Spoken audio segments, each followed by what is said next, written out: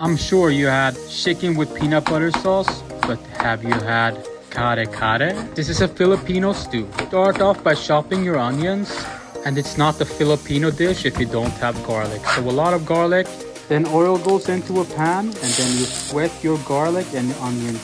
Then we brown our meat until it gets a nice color.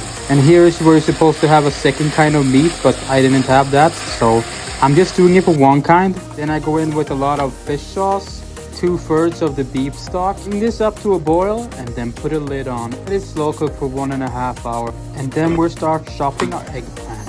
This is how I do it when they're smaller. I cut them in round rings, go over them one time, and then just change the direction and get perfect dices. Add them to the stew for about 10-15 minutes with the rest of the beef stock and let them soften. Then you go in with a lot of peanut butter. Let it integrate with the stock, and then we go in with our peas. Give it a good stir. And then the last minutes before serving, we put in our pak choy.